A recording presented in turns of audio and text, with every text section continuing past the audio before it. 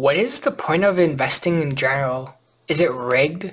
Do the rich only get richer? Do the poor get even poorer? What is the point of investing in general, like in life? Like, what's the end goal with it? Is investing in general rigged for the poor and middle class? What's up, guys? My name is Kevin, and today I'll be talking about the point of investing in life and just being financial literate in general. Something I became aware of at like a young age, since like senior year of high school. Like, most people really just don't know how to like invest in general and know the basic of just personal finance. When you look around your everyday life, do people have like negative beliefs about money? They want to save, live frugal. But when you ask them what you're going to do with their money as like their end goal, they don't really have an answer. They're, I guess, been conditioned or been programmed, like, is it because from their parents, schools, or like in society in general, like, we don't want to live life now. We're going to live it later. But really, like, investing is going to really set yourself up right now if you're young, in high school and college, and when you retire. And investing is for everyone. You don't need to be a hot shot picking individual stocks. I mean, I like to do them. Take the time and energy and focus on that. But what about index fund investing as a long-term investor? It's total stock market index. Investing in crypto or even real estate in general as a long-term investor. Emphasizing long-term investor. And if you want to be successful in investing in general, you just have that mindset right or psychology right. There's no really such thing in this world like to get rich quick or a Ponzi scheme.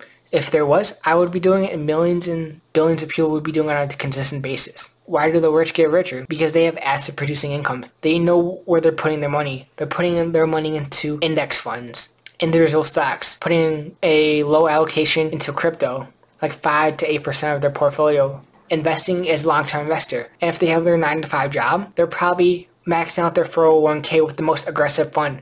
And number 2, having a Roth IRA, opening up with Vanguard, and just cost averaging up into an index fund each and every single month, allocating $500 per month into it. Or they're starting their own business. And the rich, you gotta see like how rich people think. Like, they invest in the stock market, they invest into crypto, they invest into real estate, they have different cash flows, they have retirement accounts, dividends. It's really kind of like that simple. It really just starts with you. How are you spending your money? What are your habits with money? What are your limiting beliefs about it? It starts with square one. Where am I spending my money?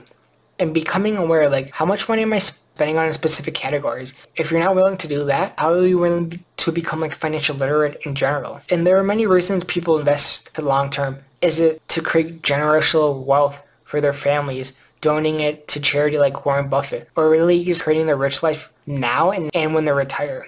Like, we ask ourselves, we work for 40 years at our 9-to-5, but what's like kind of that end goal? And people say, oh, I'm going to travel all around the world.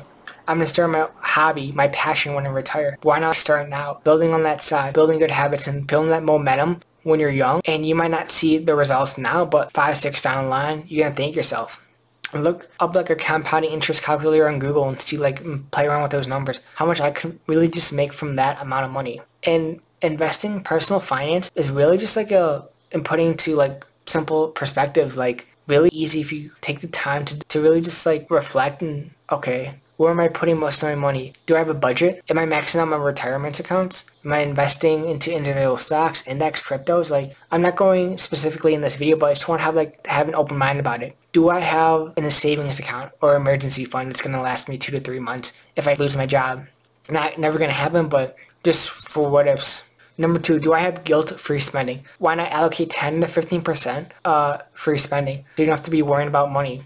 Okay, I'm going to spend this amount of money on guilt-free things, like if it's buying clothing, shoes, books, alcohol, whatever like kind of excites you. Spend it on that. Each one of us has this thing like we like to spend our monies on, but society tells us to think the opposite. Save, budget, live frugal. But really, like, you should just live life now.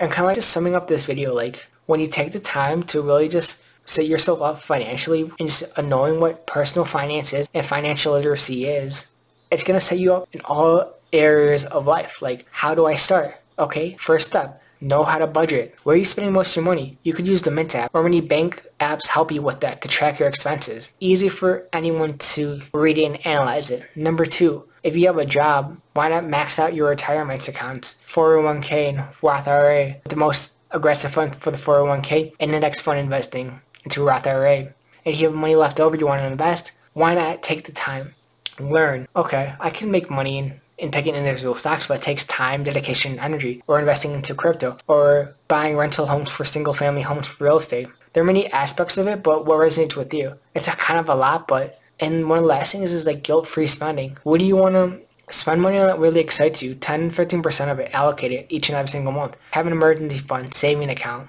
Know the importance of really just your credit score in general and having the best credit cards. Thank you for watching and peace out.